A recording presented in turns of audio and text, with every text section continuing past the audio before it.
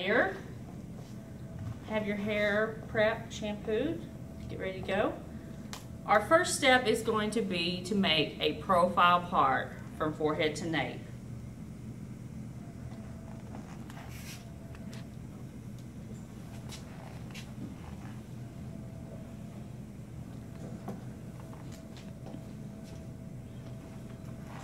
Flip the hair out of your way.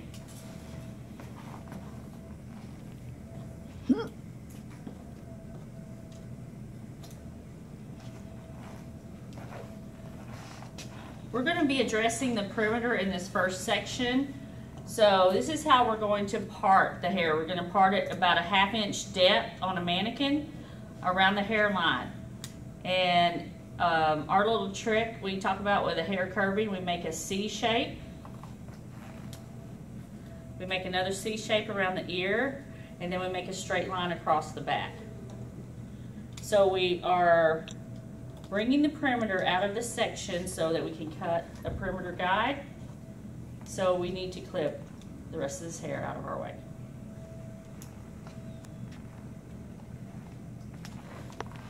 Repeat on the opposite side. 1/2 inch, a C curve, another C around the ear, and then a straight line across the back.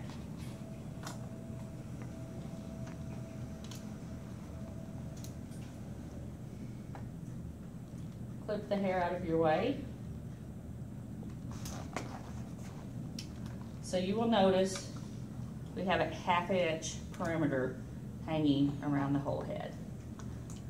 Now we are going to cut what we call a cheater guide so that we ensure this haircut is the same length all the way around. We're going to begin in the center back and cut our first guide. We're going to measure it.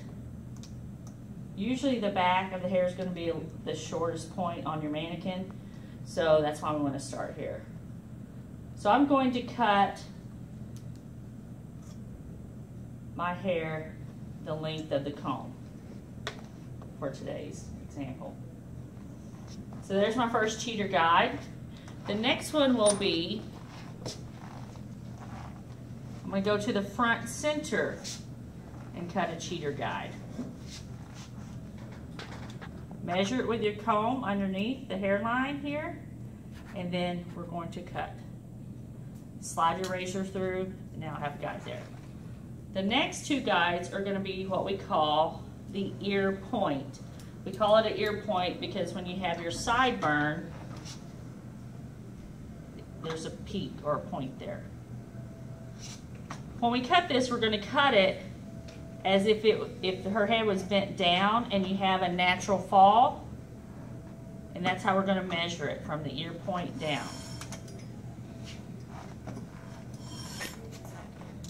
I would normally stand in front of the doll to cut this, so I'm going to measure this, and then I'm going to go through and cut that at an angle.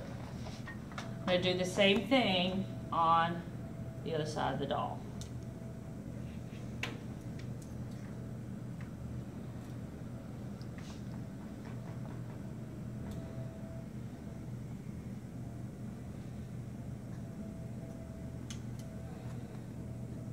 I need to ensure that all of my cheater guides match up. Okay. So I will redrop all of the perimeter. I want to start in the back and begin cutting. You would normally stand right behind the doll when you're cutting, but I'm going to lean to the side so you can see. I'm going to go to the left side. Everyone can see my cheater guide that I cut there. Measure. When that guide slips through your hand, that's when your razor goes in, and when you push through, I want you to follow through with your razor like a C curve. Measure it. When that guide slips through, you grab it above your finger and push through. Our last section that we're going to cut in the back is going to be right here on the corner. We're going to hold that straight down at natural fall, measure, and this is where you will begin a slight curve upward. Okay, go to this side and cut. Let it slip through, cut there, measure, let that gap slip through and cut, and then the last one, we will stop right here on the corner, and that is where you will begin a slight curve motion because this is a round layer. I will stop and leave the ears out. The ears have a recession, so we don't want to cut there yet. So let's go now to the front.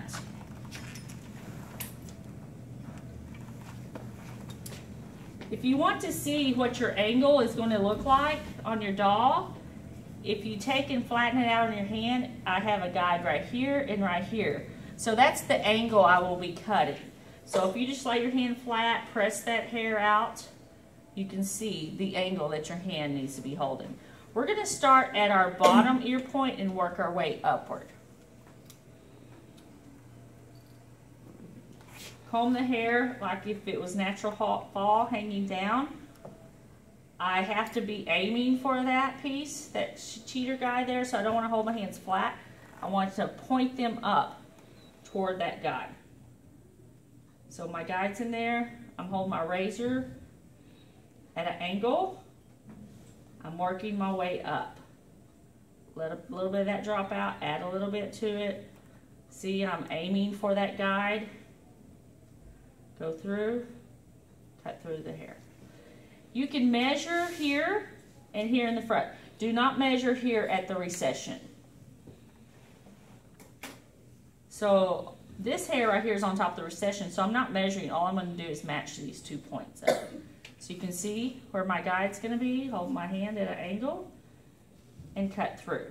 So you should have a nice sloping angle down to your ear point. You can go through and check. Now I'm going to go to this side. Now when I work my way up, my razor is going to be pointed upward toward the nose.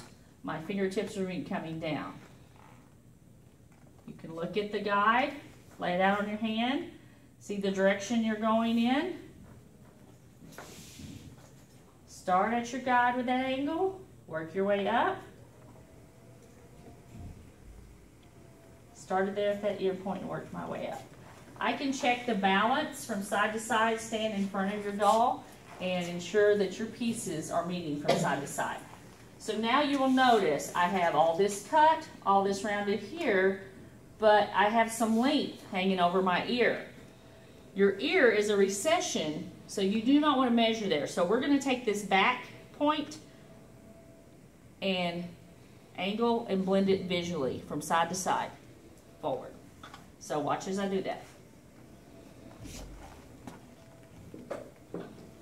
You see through here how much needs to be cut? I'm still pulling this down forward as if her head would be down, and I cut through. I'll step on this side. Do the same thing. Did I measure? No, we do not measure. We're just going to connect the dots. And that's all the little piece I have. So I have a nice rounded shape. There's nothing blunt or straight about this. Even looking at the bangs, even though we cut it in an upward where it almost creates an A there, the way our mannequins are shaped, you still see a nice rounding flow through there. So this is the perimeter of the haircut. Okay, stop.